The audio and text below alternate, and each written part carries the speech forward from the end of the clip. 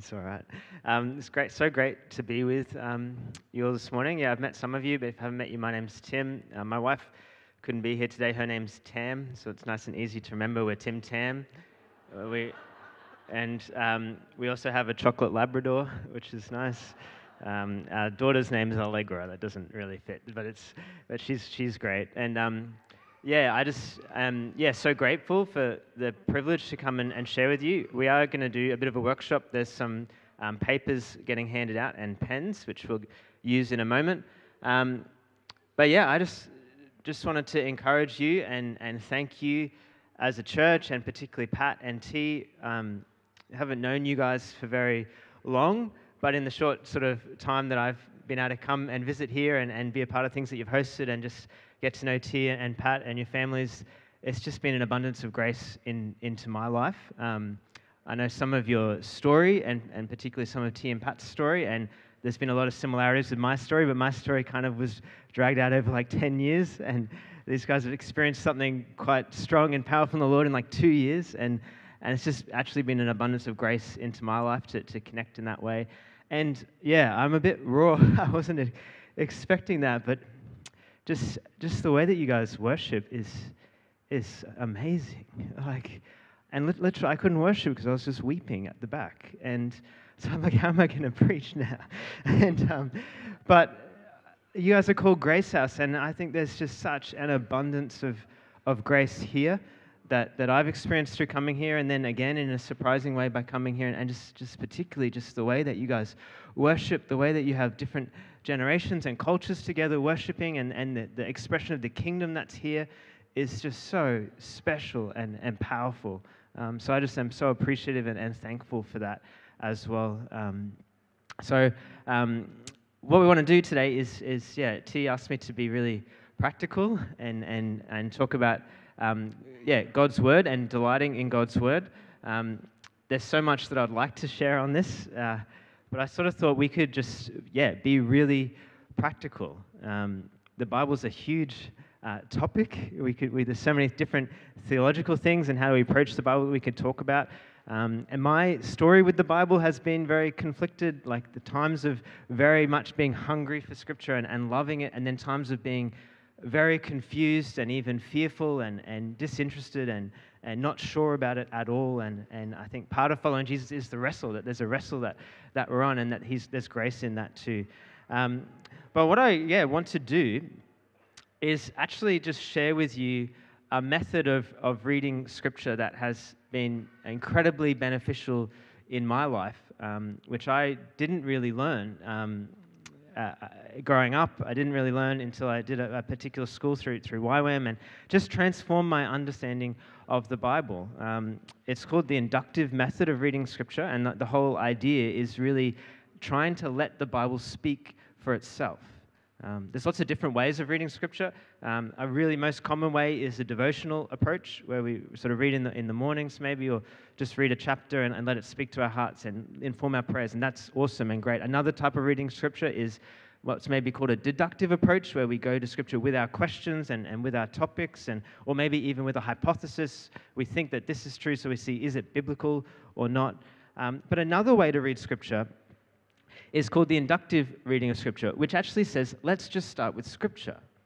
Let's, as much as possible, try to remove our biases and our thoughts and our opinions and just say, what does the Bible want to talk about? What does the Bible say is important? Because sometimes the Bible's actually not really interested in our questions. You might have a question, and it's not the question that the Bible wants us to ask. So actually, it's trying to get ourselves out of the way as much as possible and come to this text and let it speak for itself. Because the amazing thing is that God speaks, right? We have a God who speaks. And like you sort of think, well, that's like Christianity 101. That's obvious, right? But it's profound. God speaks. The start of the Bible, God speaks creation into existence. Jesus is the Word. He speaks through His Word. He speaks by His Spirit. He's a personal God who, the reason we can know Him is because He reveals Himself to us. He shares Himself with us. He speaks. And what's actually the primary way that God speaks to us? You might be thinking the Bible, but what does the Bible say is the primary way that God speaks to us? In Hebrews, it says that in times long ago, God spoke through the prophets, but in these last days, he speaks by his Son. The Word is Jesus. God speaks primarily to us through Jesus. And the Bible is primarily, like the Bible Project say, the Bible Project's awesome. They say the Bible is a unified story that leads to Jesus. It's the backstory of God's plan in history leading to his Son coming. And then it's the story of Jesus' life, death, and resurrection. And it's the story of the church that he has left and the story of the end of Jesus' return. The Bible is all about Jesus, which seems obvious, but still, it sometimes needs to be said. God speaks to us through Jesus, and we can encounter Jesus through the Word. So what I want to do is, again, just try and be really practical. So what we're going to do is try this method of reading Scripture inductively, which means trying to read the Bible as it was written, as it was originally understood. Because the way that we approach the Bible really matters. And sometimes we approach it just as this book that maybe fell out of heaven, or as an instruction manual, or as dot points, or as a theological book that God's speaking directly to us. But when we actually come to read it, it's actually very human. There's so many human elements to the Bible, and if we just approach it as God directly speaking to us, you get some weird things happening, like Paul telling you that he forgot his cloak and you need to go get his cloak. It's like, I think Paul's cloak is gone. like if he's speaking that directly to me, that doesn't make any sense. Like, that was to Timothy at a particular time. Jesus said to his disciples, don't go to the Gentiles, right? Like, if we take that as God's word directly to us, then who are we supposed to minister to? We're not allowed to go to the Gentiles. So there's all these human elements that context is so important, but it's also, the Bible's not just an account of the times that God has spoken. The Bible claims itself to be God speaking. We read so many stories about God speaking in the Bible, but Scripture says that actually the Scripture, the accounts of God speaking, is also God speaking. It is inspired. It's both human and divine, in many ways similar to Jesus, who is fully human and fully God. So what we're going to do is take the smallest book of the Bible to start with, which is nice and easy, Philemon, and we're going to approach this trying to read it inductively, trying to take it as a text and let it speak for itself. And one way to do that is to think, like, the way that we read the Bible is not how we read other things normally, because if you receive a letter from a friend, you don't just break it up into chapters and verses and then just take one, right? Like, if you receive a letter, you read the whole letter. In the same way, in the Bible, especially in the New Testament, a lot of these books are letters, and they need to be understood as a whole. You're probably aware that the chapters in the Bible and the verses were added long time after they were written. That they're not included by the authors. So what we're trying to do is get back to, well, when Paul wrote this, what did he mean? When it was received by the recipients, how did they understand it to mean? And to do that, what we can do is actually read it as a whole. Another way that it was probably written in that time is not the way that we read it today. Not everyone didn't have their own Bible or a Bible on their phone or a Bible that they would read in the morning. This would be read by a church in community, out loud, and mostly heard. And it's actually quite a profound thing to recognize. The Bible's really written to be heard. It's not primarily written to be just read. There's actually something powerful about their reading out loud or listening to it. It's actually meant for us to hear it, not just see it. So what we're going to do is read this letter, and as much as possible, trying to imagine that we're in a house church in the first century. It's written by Paul. We'll find out he's in prison. We're gathered, and there's a new letter, and we'll see what it's about. But I'm just going to read it. And I want you to listen. You do have a copy of it there with you as well. I'm going to read from the ESV. And not listen to it primarily as speaking to us, but listen to it primarily, how would the original hearers, the original audience, have heard this text? So let's read it. But as we are reading this, it is inspired by God. So we're also inviting the Holy Spirit to speak to us as we go through this process. Paul, a prisoner for Christ Jesus, and Timothy, our brother. To Philemon, our beloved fellow worker, and Apphia, our sister, and Archippus, our fellow soldier, and the church in your house. Grace to you and peace from God our Father and the Lord Jesus Christ. I thank my God always when I remember you in my prayers, because I hear of your love and of the faith you have towards the Lord Jesus and for all the saints. And I pray that the sharing of your faith may become effective for the full knowledge of every good thing that is in us for the sake of Christ. For I have derived much joy and comfort from your love, my brother, because the hearts of the saints have been refreshed through you. Accordingly, though, I'm bold enough in Christ to command you to do what is required, yet for love's sake I prefer to appeal to you. I, Paul, an old man, and now a prisoner also for Christ Jesus, I appeal to you for my child Onesimus, whose father I became in my imprisonment. Formerly he was useless to you, but now he is indeed useful to you and to me.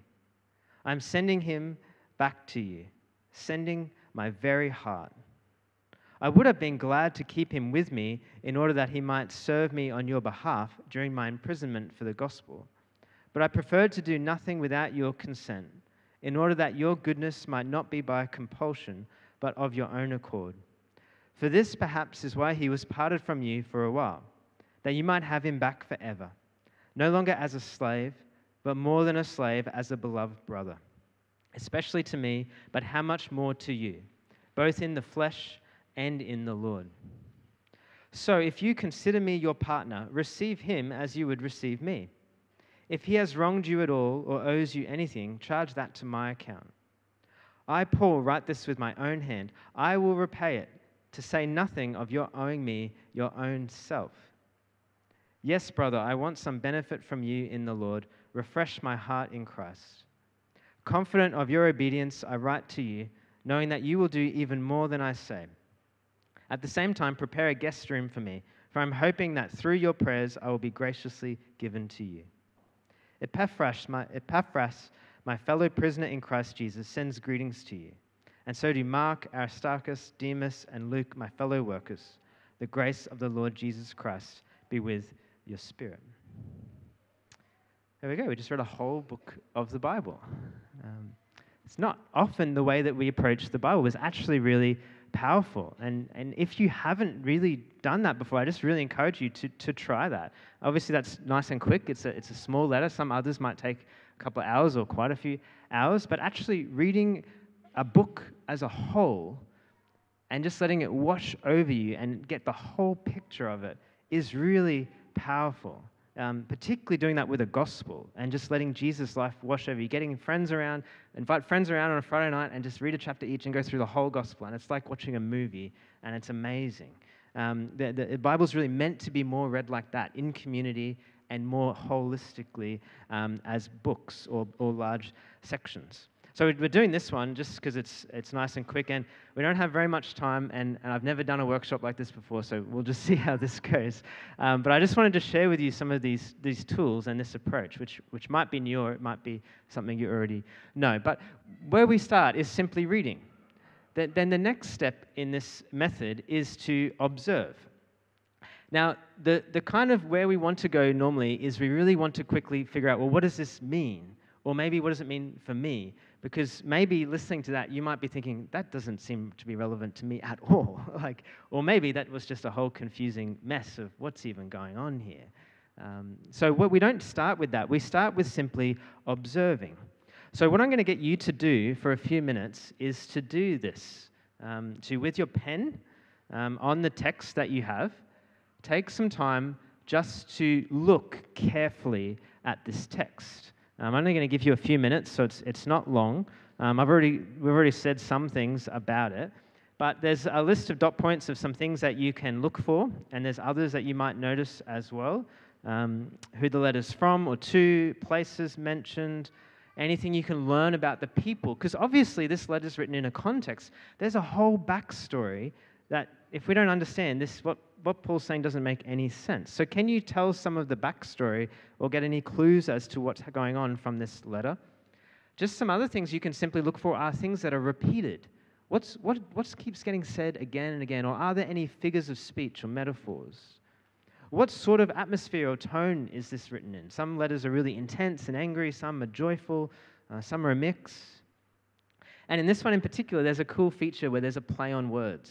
So I'm just going to give you a couple of minutes. If you get through all that, you can also look at Colossians 4, which informs this letter as well.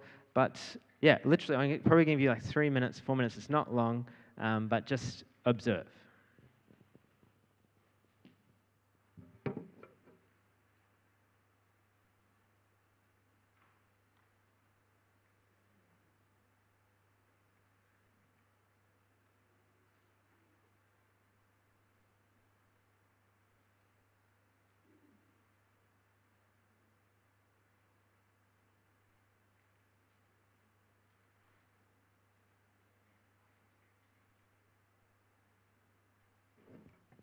And again, we can do this in community, so feel free to talk with people next to you. Feel free to share with others.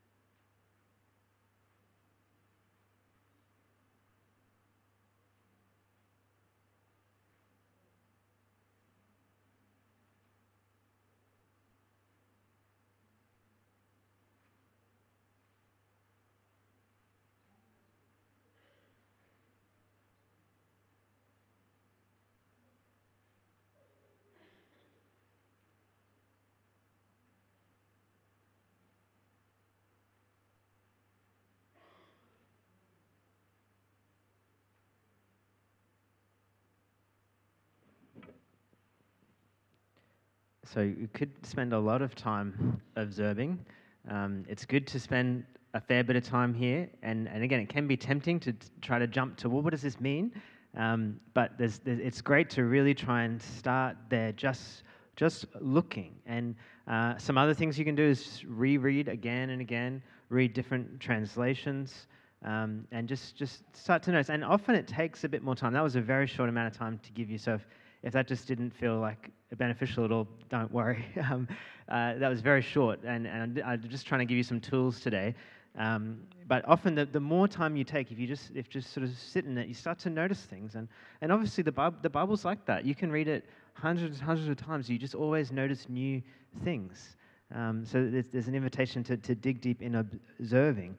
So quickly, just some of the things that you might have noticed, like we've already talked about, the letters from Paul.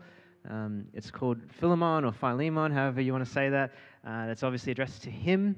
It's also addressed to Aphia, Archippus, and the church, which is interesting, right? So it's addressed to an individual, but these other people who are potentially even his family members, and there's a church in their house. So it's kind of like a personal letter, but there's this sort of public nature of it a little bit as well. There's not many places mentioned, but Paul's obviously in prison. He's sending someone called Onesimus. You might have been able to pick up some of the relationships that are going on, that Onesimus is a slave of Philemon, who's run away or is not with him, potentially has taken money, but met Paul. Paul calls Onesimus his son, so he has a very close relationship with him. Paul also has a really close relationship with Philemon. He's very affectionate and thankful, and he's praying for him, and he's his brother, and so there's these close relationships going on. So we can sort of say there's all this whole backstory to this letter that's actually quite controversial, that this slave has run away and met Paul and seems to have been converted, but he's kind of stolen money potentially, and to run away is a crime in that context. And so there's just all this backstory that we can kind of see. You might have noticed some things repeated. There's probably lots of different ones. One thing, I just read it through again last night, and I was like, what's repeated again and again? Christ. Paul's always talking about Jesus. Like, the New Testament, the Bible is just all about Jesus. And when I did this study, it sounds silly, but I was surprised by it. Like, if you go through all the New Testament letters, what are they about? Jesus. Like, that's the point. And Paul mentions Christ so much here, even in this short letter. He also mentions a lot that he's in prison.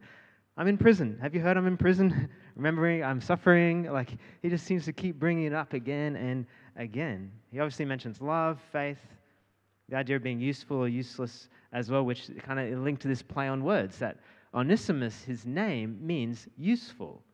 So Paul is sort of using this tongue-in-cheek play on words in what we'll get to with this request. And the atmosphere is sort of, how is Paul writing? Like, he's obviously very affectionate towards Philemon, but he's also being pretty strong, and he's also kind of going back and forth a bit. It's this interesting dynamic that's going on. So there's a whole lot of context there that we can just get from observing. You can also get context from reading commentaries and Bible dictionaries, which is really awesome, but you can actually just get a lot just by looking carefully at the text and seeing what you can learn. If you got a chance to have a look at Colossians 4, it's interesting because in this section, Onesimus is mentioned as well as coming to Colossae with another person named Tychicus. So it seems like actually the letter to Colossians was delivered at the same time as the letter to Philemon, and Tychicus and Onesimus are going together. So which means that Philemon's probably in Colossae. So we can kind of deduce a lot of or sort of find out a lot of things just by looking and observing. So that's the first step. The next step then is to start to move to interpretation.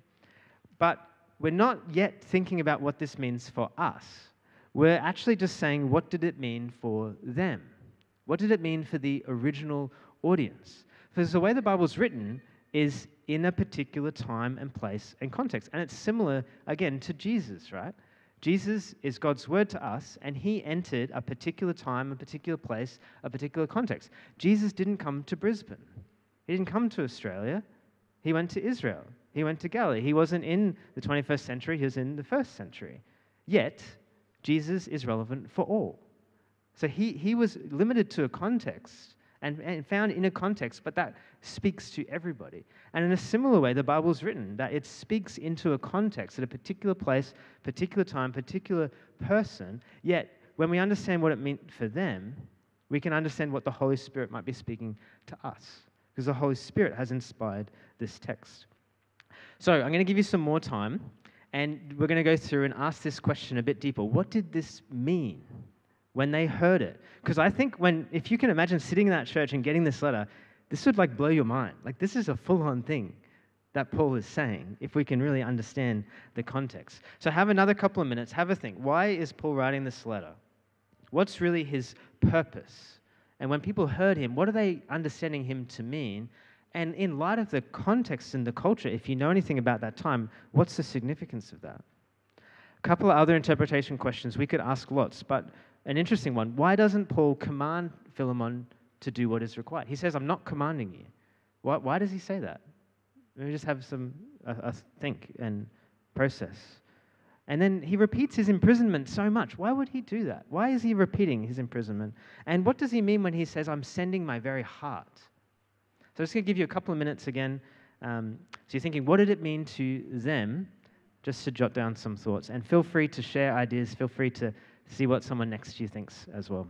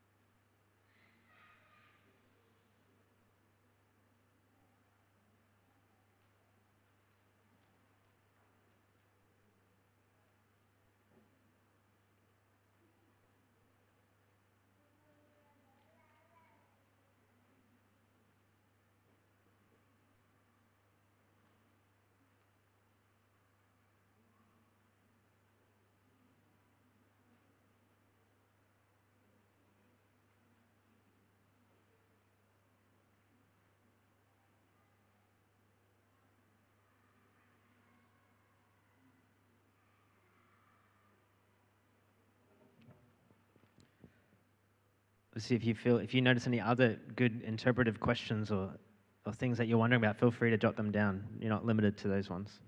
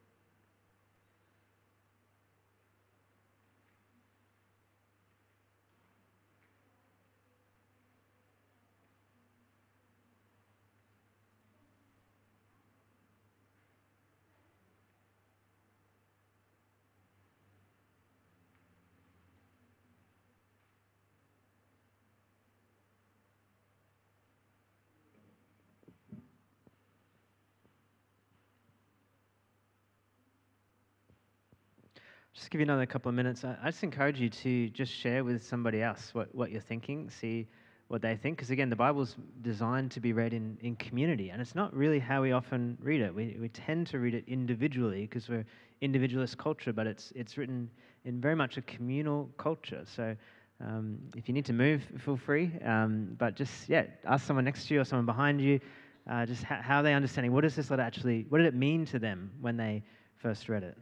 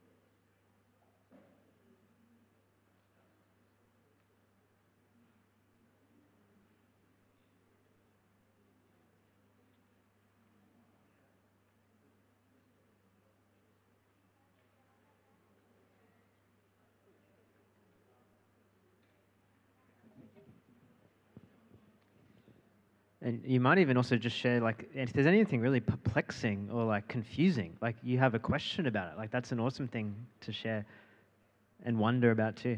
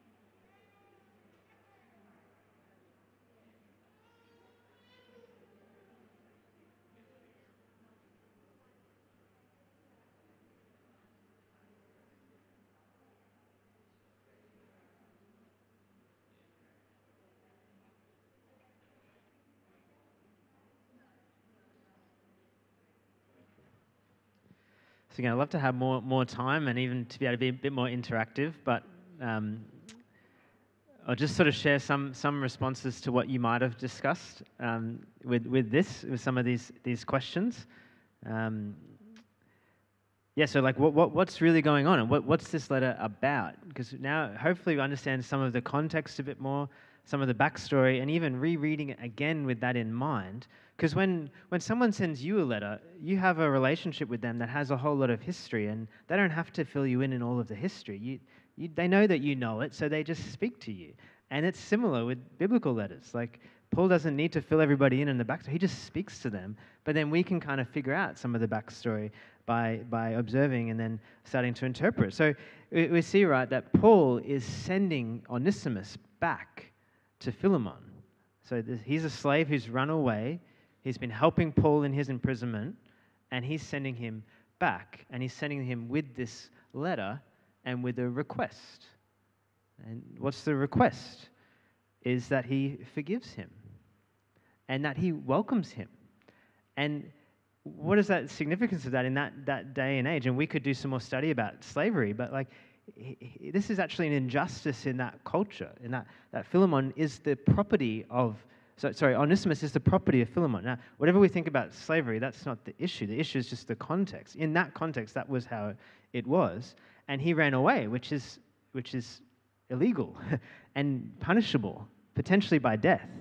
And more than that, he probably stole, and more than that, he probably humiliated Philemon and probably caused even more costs to him. Yet he converted, and now he's been helping Paul. He's being beneficial to Paul. His name means useful. Philemon thought he was useless. He's a slave that runs away and steals things. Paul says, no, in Christ, he's useful. He's fulfilling his name, and he's still useful. Paul wants him to come back potentially and help him more, but he doesn't want it to do it without Philemon's blessing. And it's interesting, right? Because this little letter then is a profound critique of slavery of that time. Not a head-on critique. Paul doesn't critique slavery. Paul just simply says to Philemon, Onesimus, your slave, is actually your brother. I want you to welcome him as a brother. And if he welcomes him as a brother, he can't be his slave, right? It fully undermines slavery, but not head-on, subversively. It's a profound thing that Paul is doing.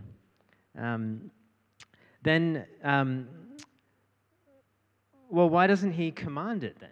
He says, I could command you in the Lord, but I'm not. And again, he talks so much about love in this letter. I actually haven't studied it. Just on the way here, I was thinking, like, Philemon seems to be linked to I don't know if it's even linked to the Greek word for love.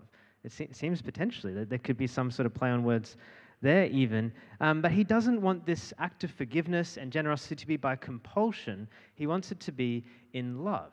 So he's actually making a request. And he's asking for a favor almost, for a friend. Will you do this for me, Philemon? But why does he then mention his imprisonment so much? I think he wants to make a request, but he's kind of buttering him up a lot. Or even almost putting the guilt trip on almost. It's like, oh, I'm Paul, I'm an old man, I'm in prison. Did I mention I'm in prison? Would you please do this? Like instead of just commanding him, he's like doing this thing of like trying to appeal to Philemon out of love for Paul to receive Onesimus back, which might have been a humbling thing as well to receive him back. Then he says, because Paul says he's sending his very heart. So this is a vulnerable thing for Paul. Paul loves Onesimus. And in some ways, there's some risk here. Like Philemon legally could punish him or kill him. Paul doesn't think that's going to happen, but there's still a risk. He's sending his heart and says that he'll pay the debt. So this is actually just a small letter that when you kind of read it the first time, it's just like, what is the point of any of this? But when you start to get some context, it's profound and it's amazing. So then what we want to do is then we'll think, well, then what does it actually mean for us? So obviously this was a significant request for Philemon. There's a whole lot of different things going on here, but what does it mean for us? What we'll do is I'll just encourage you to maybe think about these questions maybe later today or during the week. We'll just keep going for now, but we could just look at these and I'll give you some thoughts. But what we do is once we understand what it means for them, we ask the Holy Spirit to speak to us and think, well, then how does that speak into our hearts? Sometimes it's actually quite direct. We might be in a very similar circumstance, and it's quite a direct application. Sometimes it's really indirect, and we need like a principle, or we need some sort of example of the gospel that then will challenge us. So some of the questions that you can see here are just what aspect of the gospel does this demonstrate? I think when I've been studying this again, one of the best things that's been relevant to me is just that this is just a beautiful picture of the gospel. Paul is an embodiment of Christ in the way that he's speaking, as someone who's suffering, as someone who's vulnerable, as someone who's appealing for someone who's guilty. As Paul says, he's willing to pay the debt. He's really being an example of Christ, and this story is an example of the gospel. It's also an example of the gospel transforming hearts and transforming society in countercultural ways. That Paul's calling him to this act of forgiveness that's actually countercultural and undermines the status quo of slavery of the time. Again, this is an example that may be relevant for us. What might be God calling us to do that's countercultural, that's subversive, that demonstrates the gospel and that go beyond maybe what we would be expected to in our culture? I think another thing that kind of might has spoken to me just going through this is just, again, that Paul says he could command, but he doesn't. He wants it to be free and willing. And again, I think that's so much God's heart, right? Obviously, he does command us to do things, and Paul does command people to do things, but the goal is love, which comes from a free choice. And when we're following Christ, Paul calls himself a prisoner of Christ, right? That's his self-identification, right? It's not because he has to be a prisoner of Christ? It's because he chooses to identify himself. I want to follow Christ as a prisoner of Christ. In a similar way, maybe there's things that God's calling us to do, particularly even with this letter, potentially even to do with reconciliation, that actually the goal is not that we do it out of duty because we must or because we have to, but actually from love, not compulsion, but free choice. So again, we could spend a lot more time there. The goal is just to give you a couple of tools today of the inductive method, which is to read, observe, interpret, and apply. And the goal of this is more of a study approach to Scripture, right? And the goal, though, is not just to get a stack of knowledge. The goal is not just to understand background context and how things were and just to be a Bible nerd. That's not the point. Again, the point is to see Jesus, to know Jesus, to follow Jesus, to engage with the Bible because it's Jesus' story. And as we understand his story and his word, we understand and know him more. Approaching the Bible without recognizing and knowing Jesus is pointless. It says in John 20:31, just of the Gospel of John, but it's relevant, I think, to the whole Scripture. These things are written so that you may believe that Jesus is the Christ, the Son of God, and that by believing you may have life in his name.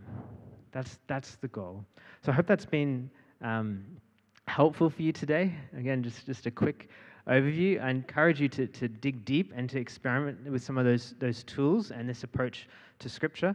I think maybe easiest if we just go straight into a Q&A and then got something else that if it works out later we can do that, but if not, that's okay.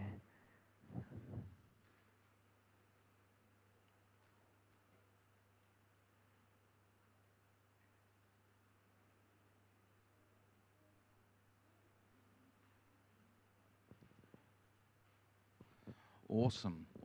We'll just get the chairs out, and so I'll give you guys a minute to talk amongst yourselves. I don't know, share how your week was, if it was good, if it wasn't, maybe keep it to yourself. All right. just somebody sitting there just really waiting to unburden themselves. And all right. So just a reminder, if you have any questions, text them through to that number, and through the power of the internet, I will receive them on my phone, and we will get into our Q&A. So firstly, I just want to, so we're going to have a bit of a panel up here. So firstly, Tim is going to be on a panel. So as well, we're going to have two people from our church as well. I'd like to invite up Carmelo Rubio. Give him a round of applause. And Brian Robertson as well. Yeah. All right. Yeah, if you just want to hop up there, Tim, and we'll pass the mic around. You guys could probably sit closer together. That's going to make passing the mic a lot easier.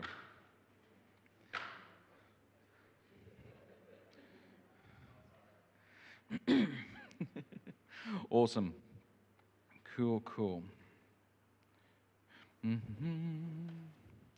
All right, so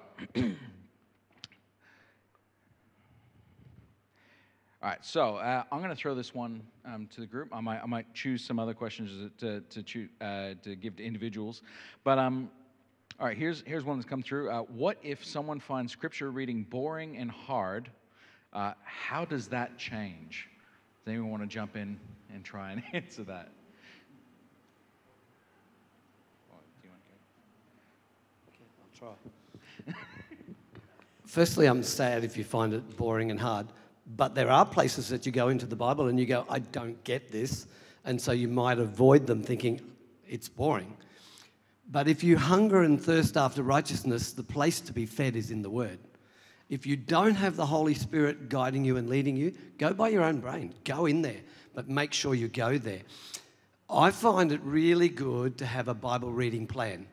Hopefully that's not the only thing you do to read your Bible, but you'll get through the Bible in a year by reading approximately 4 chapters a day. And I read a book a while ago. I'm not going to go on forever, don't worry. 20 ways our mobile phones have changed us. And one of the only benefits there was many more people read their Bible better because of a mobile phone. It makes it so easy. You can actually click on an app and go, what do I read today? And it tells you. You don't have to think, because if you get your Bible out and go, where am I going to read today? Oh, yeah, I've read that. Oh, yeah, I know that part. Oh, that's too hard. You can actually get there, open your Bible and not even read and close it. If you've got the app, you click on it, it can read it to you. Did you mention that? Oh, okay. I thought maybe, I think you did in there. And that is just a great thing. Have the Bible read to you and follow along. It just can't get any easier than that. And hopefully, especially if you find different parts difficult, go to the Gospels and just listen to your Lord, the way he deals with people. The wisdom, the strength, the love and the compassion. And when you see Jesus more, the Bible won't be boring, because it is what Tim said. It's a unified book with one theme pointing to Jesus. Hopefully that will help. Yeah, that's right. I think one of the reasons that you do find, well, there's a tendency to find it boring, is that you just don't understand what you're reading. And like a lot of the translations too, they're different because they are a translation from an original Greek or Hebrew. And the words just don't make sense. And that's difficult too. But I think if you just come back to first things first. And I remember when our kids were little, they'd grab a book and they'd snuggle up to us and they would read to them. And quite often it was more about the cuddle than it was about the book. And I think that should always be our first attitude. We're actually spending time with our Lord and Saviour, someone who loves us and someone whom we love. And we're spending time with them. And we're told also, sorry, this is a big topic, isn't it? We're told that the Holy Spirit can be our teacher. So as we sit down, we say, Lord, please speak to me. Holy Spirit, please speak to me and be with me. And may I encounter you when I read this book. So that just transforms what you're doing. You're not reading a book like any other book. You are actually encountering the living God, which makes it so, so different. And then the other point I would make is you need to understand some big picture markers so you understand what you're reading. And for me, the biggest one was to understand when the New Testament actually starts. So if you open your Bible, there's this big page between Malachi and Matthew which says the New Testament. And that's telling you when the New Testament scriptures start. But the New Testament itself, the New Covenant, didn't actually start until Jesus died. It's the New Covenant in his blood. We're told in Galatians, Jesus was born of a woman under the law and died under the law. So Jesus was born under the Old Testament, lived under the Old Testament, and died under the Old Testament. And that's really, really important, because when you're reading the Gospels, which we'd love to read, there are a lot of things about New Testament living, but there's also some stuff about Old Testament living. And we need to know which parts are relevant to us, which parts have application for us. So, for example, in Mark 10, where there's this rich young ruler comes to Jesus and says, what must I do to be saved? Jesus starts listing off the 10 commandments. Well, have you done that? Have you done that? Have you done that? And he says, well, yes, I have. But the point is, if we came to Jesus today and said, what must I do to be saved? It would just be believe on me and everything that I've done. Because as Paul says, we're not under the law anymore, we're under grace. So that's really, really important that we don't get ourselves confused. We need to know the big picture markers. Anyway, that really helped me understand the Bible, because I was like, which bits, what's going on? Again, there's the backstory. Yeah, sorry. No, that's really helpful. That's really helpful. Which would...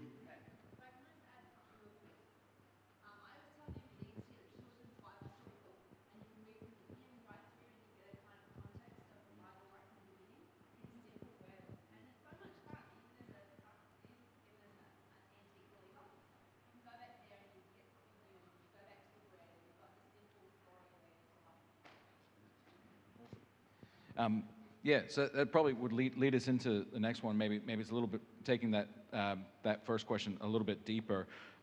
What do you do with parts of Scripture that seem offensive, or actually just don't make any sense? What? We'll throw to Tim on this one. Yeah, we'll let the visitor handle that one, because we're so good at hospitality. We'll let it. Yeah, well, I hope that maybe just what we did was maybe an experiment of that.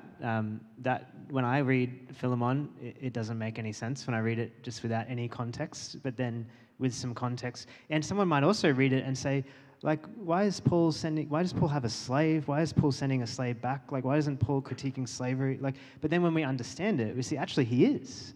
He's fully critiquing slavery, but it's subversive. And there's so many times when I've through teaching ministry, are forced to deal with difficult passages because we just preach through a book of the Bible, and it's obviously often very daunting, but at the same time, wrestling with it and then engaging with it and actually seeing the truth in it is often amazing. There's often an amazing truth behind it.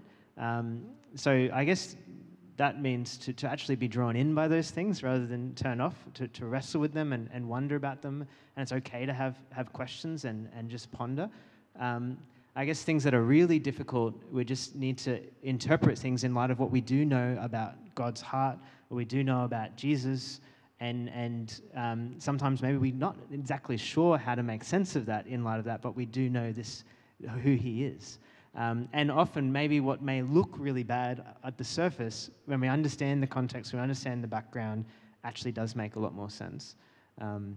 But yeah, so I guess just encouragement to engage with Scripture, because it's good, God is good, the things that God says is good, so even if it doesn't look like it, it is, and sometimes we just have to simply trust and just rest and be in the wrestle in the midst of it.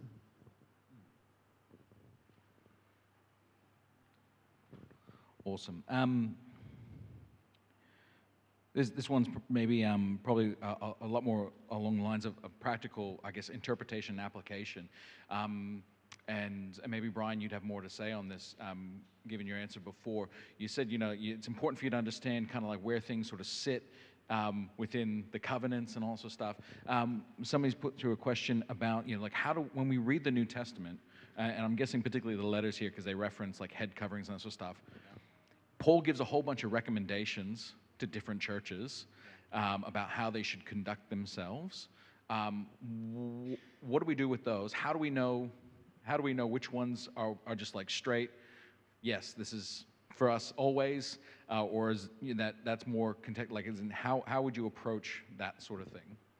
Okay, this is a great question. I think Tim touched on this in his talk. It's understanding the backstory, it's understanding the culture, and then within that there's always a take-home truth. There's always a timeless truth for all cultures and all ages.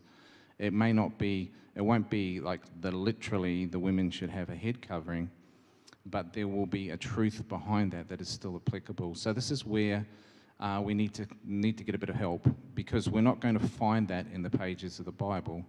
And so this is where we might delve into a commentary or a Bible dictionary, and that's it's kind of a dangerous waters to go into, though, because just because a book is in your local Christian bookstore doesn't mean that it's got the approval of God upon it, and that's a really important thing to know. So you have to be Holy Spirit led as to what you read other than the Bible, which books to go to for help.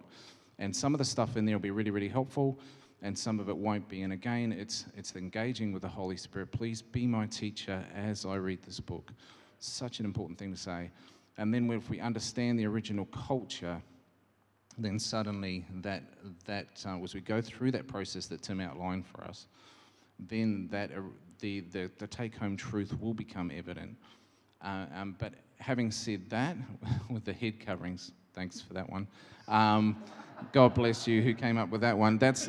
There's like 3 or 4 different interpretations as to what the take-home truth may be. And then you just sit and you just ask the Holy Spirit to speak to you. And just one thing I want to encourage people with, there are people who have spent 40 years studying the book of Ezekiel, right? So no one is an expert on the Bible. And don't feel intimidated by it, just start. Just start and allow God to speak to you. Because just as we have a body that needs food, so our spirit needs to be fed. And you may even know passages of the Bible, and you may have heard them 100 times. Your mind may not need to know them, but your spirit still does. You come to the Word to feed on the Word, because no man lives by bread alone, but on every word of God. That's really good. If I could add anything to that, I would say when you do come across those kind of passages, Paul's like, women, cover your heads when you're praying. You're like, man, I've seen women pray in church and they did not cover their heads. Everyone here is sinning. Sometimes we get to those commands like that seems out of place for like what we do culturally. I would encourage you, take that to a good godly friend and go, hey, have you read this one? What's your take on this? And get their answer, and then take it to another friend. And actually, I would encourage you to be taking your questions about Scripture to the community of faith and reading it all together. It's the Holy Spirit speaks to us, and He leads us, and He guides us, and He'll often use all the different pieces, and now when I say pieces, you all, to begin to inform interpretation. And in certain cultural settings, they might feel that it's actually appropriate for women to wear head coverings in their cultural setting. Others might not. Maybe, So I would encourage you to read in the midst of community, and you'll actually be surprised at how well the Spirit leads and guides even through that. So. I've got maybe one last one. Maybe for those who've been challenged that, we've talked about, reading the Scripture, loving the Scripture. Maybe there's some people here who are like, I know I should read the Bible. I don't love it, and perhaps you're feeling a little bit ashamed about that this morning, or conflicted over that this morning. How important is it for me to read the Bible regularly? And will God be angry with me if I don't? Anyone want to jump on that one? I can just make a couple of comments. I guess I find for me, like what you were saying before, that when I mostly want to read Scripture is when I'm hungry for it, when I have a vision of Jesus and I'm excited about God and I want to read it. When I'm reading it because I feel like I have to, it's a lot harder, and there's an element of discipline that's important, but discipline is not for the sake of discipline. What I mean, I guess, is we don't read the Bible for the sake of reading the Bible. Like, you don't go to the gym because the weights need someone to pick them up. Like that's not the point of going to the gym. The Bible doesn't need to be read. What we need is to hear from God. We need God to speak to us. And when we're in touch with that need, and we're hungry for that need, there's a desire to seek it. So I guess if it has just become a duty, the goal is not to just keep going just in duty, but kind of try to re-engage our hearts. And it's not that, we're doing it to try and... God doesn't just want us to read the Bible for the sake of it. That doesn't please Him. He wants us to listen to Him. So it's not that He's upset at us, it's that maybe He's grieved that we're not coming to Him, but it's not like a judgment thing, it's His heart of love for us. Thanks, Tim. I just want to add something practical. I said before you'd get the Bible read in 1 year if you read 4 chapters. But for some people, that's probably like, I don't think I can listen to 4 chapters a day. If you go into the U Bible, there are countless Bible reading plans. Some of them are 3 days, some are 7 days, a month, leading from reading the Bible in 1 year to reading the Bible in 2 years to reading the New Testament in 1 year. Start somewhere. And I agree with Tim, there does have to be an element of discipline. And that means if you get up with just enough time to get to work, you're going to need to change something if morning's the time you do this. If you get home and you're tired and wrecked and you can't think Bible or anything else, then you might want to do it in the morning. But if you're the other way, leave time at the end of the day, great. But as with going to the gym, most people who start out in the morning are more successful. There's more success among those who say, I'm going to do it in the morning. And then you've got it done. Awesome. A few people have messaged you asking what resources and that sort of stuff. I don't think we're going to fill the time, but if you're curious about what resources maybe would be helpful for you to read and understand the Scriptures, I want to encourage you to grab either Brian or Tim or Carmelo after the service and ask them. These are all men who read and love the Scriptures, have been benefited, have read many books before, and will probably have a book or two that you might find helpful and useful. And so what I'm going to do is I think we're going to wrap it up there, and I'm going to invite the worship team up for one last song. Just thank our panel real quick. Give them a round of applause.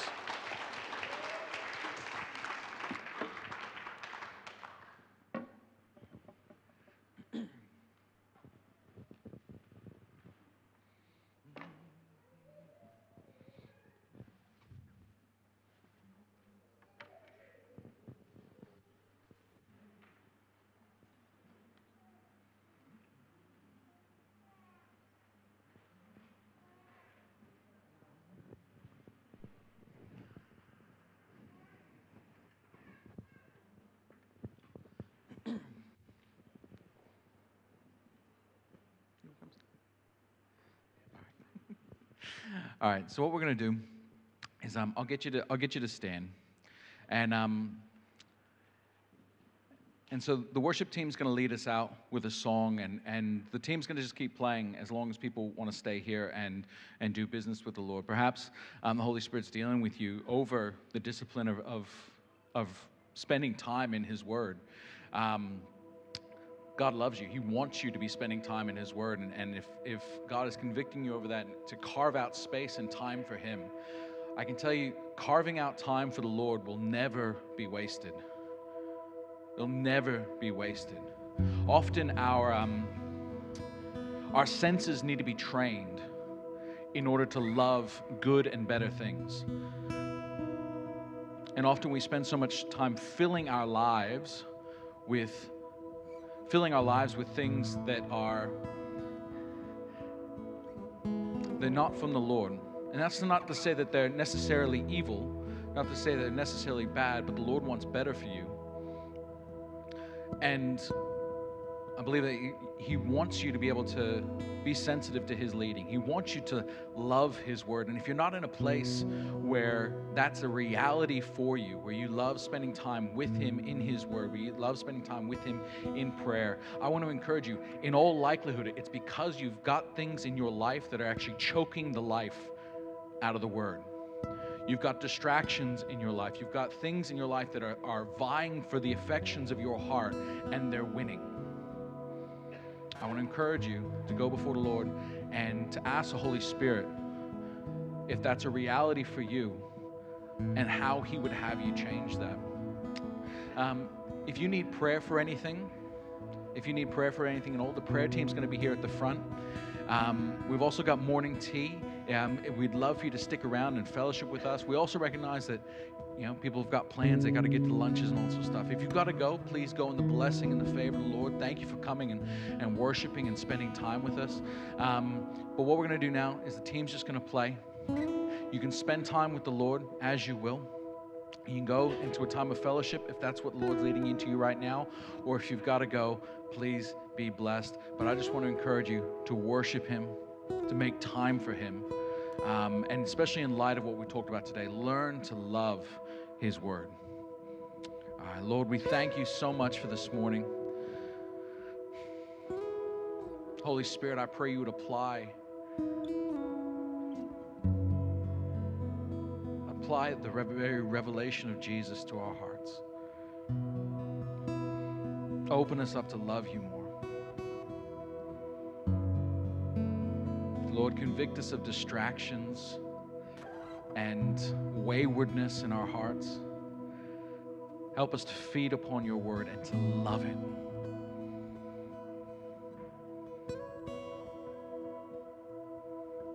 We thank you, Jesus, in your wonderful name.